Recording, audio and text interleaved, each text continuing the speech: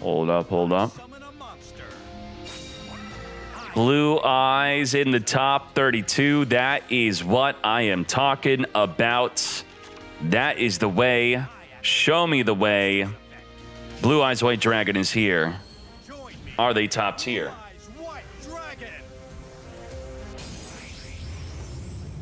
Turn 1 cutscene. Come forth, Blue Eyes White Dragon.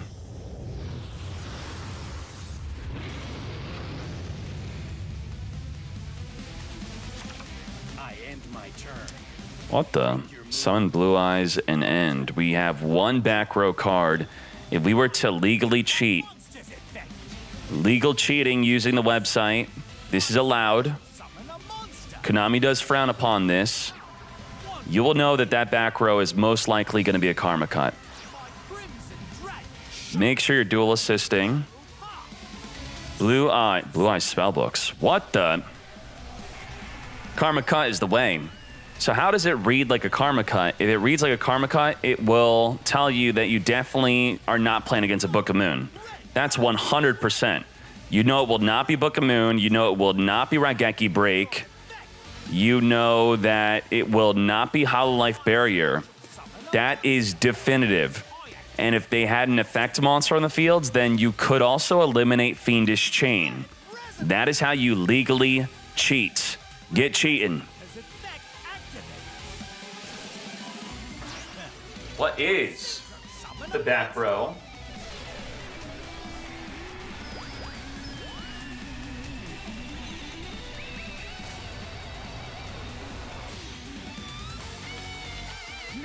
It is a Raigeki Break. So if we were to make a read on Raigeki Break, how we would make the read is we would definitively know that it is not Karma Cut, not Divine Wrath. It could be a Book of Moon. It could be a Raigeki. You know, it's definitively not this, not this, not that, not this. It could be that, and it could not be Fiendish Chain. So you know that it's one of these 3. With Book of Moon being the most likely. This is not a maybe. This is a definitive guide on knowing what that back row card could be. Lethal damage. Resonator Thunder Dragons. How popular is this? What is going on? How could I lose? This is unacceptable. Thundernators. We are in the grand finals of the Meta Weekly every single week, bro. The final tournament of Zexal. Who will crown themselves as the victor? The best player, the final best deck, final best player of Zexal. You know the deal. Go to discord.gg/duellinksmeta. Connect your Discord and Twitch for the largest, most active Discord for events, discussions, and help. We're discussing Arc 5. We're discussing new ban lists. We're discussing the new combos, new ways to break the game. Come join us at Duel Links Meta. Let's go. There can only be one winner, and you're looking at him. Let's go.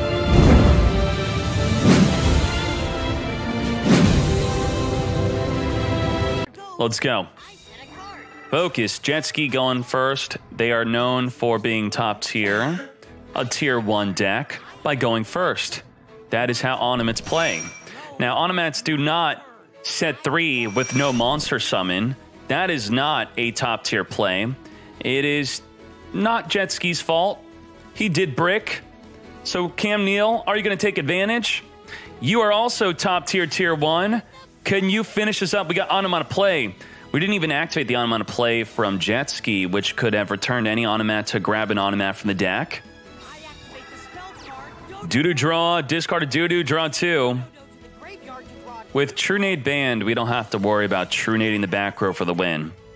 This will very likely make it to at least turn 3, hopefully.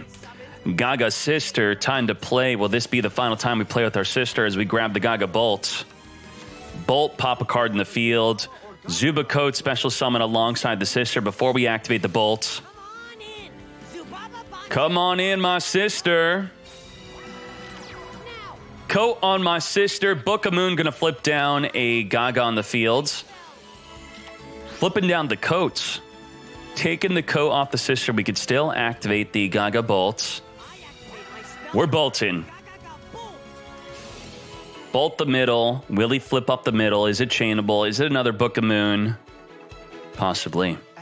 It's a Lance. Lance is going to reduce the sister to 0 attack, making her unaffected by spell and traps.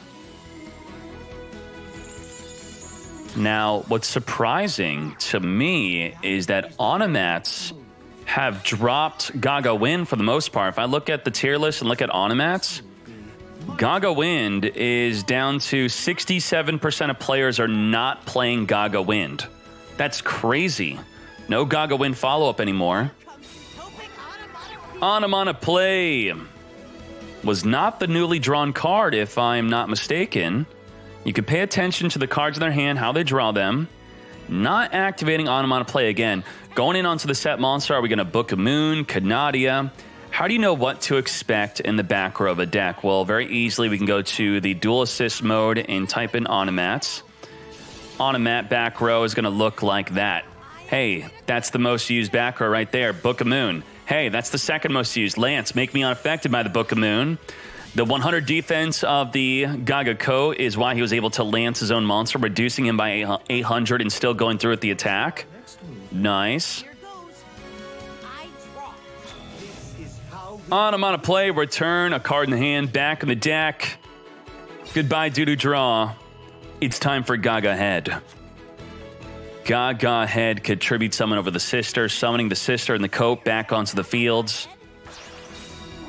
What are we doing? Are we stopping the Gaga Head? Fiendish Chain. Negates. Breakthrough Skill.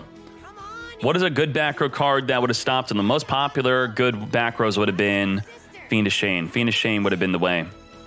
No chain.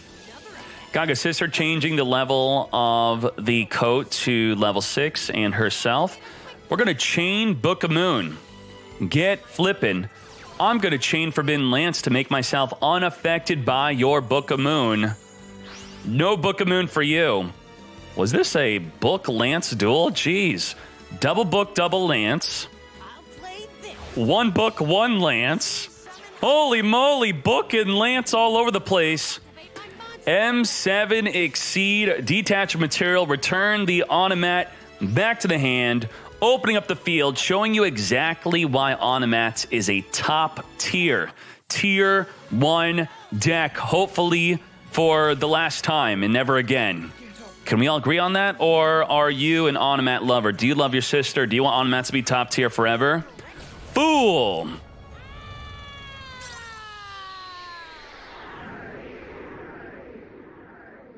I gotta do better if I want to feel the flow like my Gotta dad. feel the flow like my dad. Who's his dad? We are drawing. Turn 1 going to Cam. We are tier 1 because when we go turn 1, we make a turn 1 disruptive play with a nearly guaranteed follow-up lethal plus removal plus draw 1 play. It is absolutely insane. Unfortunately, Jetski was not able to take advantage of going first in game 1, so this may already be over. Zubaba Coat. Gaga Sister changed the level of the coat and herself to 6, so we can make a rank 6 Photon Strike Bouncer.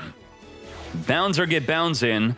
This will negate any monster effect from the opponent, but against a Gaga Sister, it really isn't that great. They summon Sister, you negate the Sister, but then the Sister could still activate its second effect to change levels. So you just negate the search with the Gaga Bolt.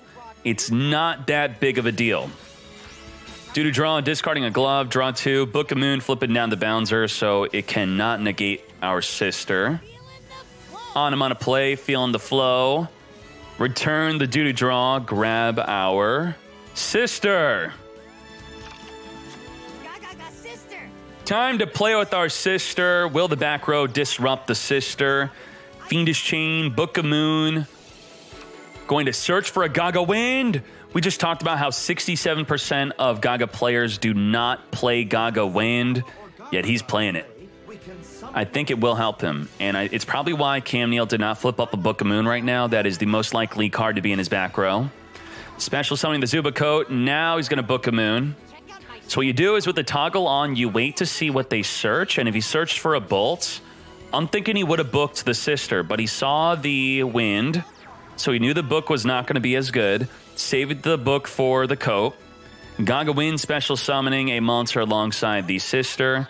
Onomatopoeia is here. Sister and the onomatopoeia can become level 6 together.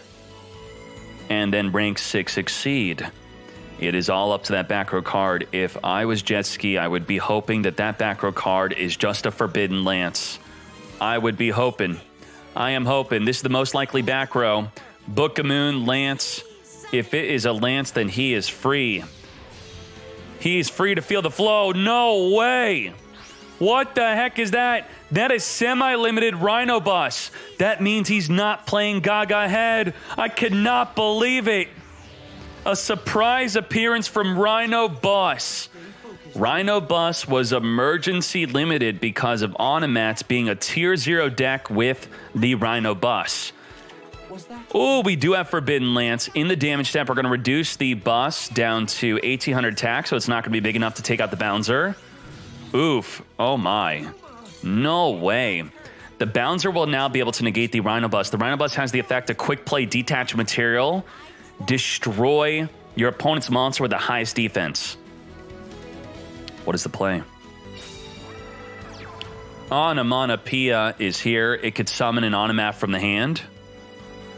Stay focused, Yuma. Focus, Yuma. In the battle phase we go. Let's battle. Take this. He gave up his Gaga Head to play Rhino Bus, and the Rhino Bus was easily dealt with a Bouncer plus a Forbidden Lance. Rip the Gaga Coat, only 2 cards in the hand after drawing. This is it. Whatever play he makes, the Bouncer will be able to negate. Yeah, buddy. Zuba Coat is going to special summon the Onomatopoeia, and the Bouncer is going to stare at the coat menacingly as he then now decides to negate. Negate the coat by detaching a coat. Burn for 500. Battle phase. He's at 3,200 life. He's not losing yet. He's still in this. Goodbye, Onomatopoeia. Wow, not being able to deal with the Bouncer is what costed him. He Book of Moon Bouncer, then could not deal with it. That was devastating. Onomatopoeia, returning a card back in the deck to grab a Zuba Coats. With my coat, I could summon the Onomatopoeia, a play that Jet Ski just attempted to do, but was negated by the Bouncer. Set from the hand. Looks like we're about to go to the battle phase with this. Bouncer Coat and Onomatopoeia versus a Coat with no back row.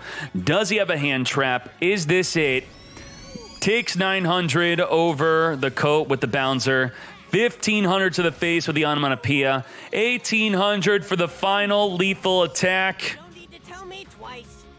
Zubaba Bancho, Gaga Coat, attack. Lethal.